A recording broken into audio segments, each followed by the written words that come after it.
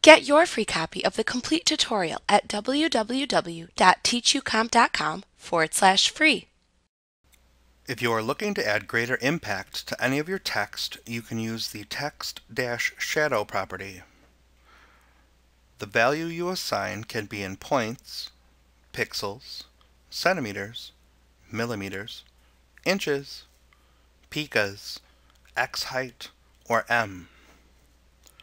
When applying shadows, you also need to set a value for the color using either a color name or hexadecimal value.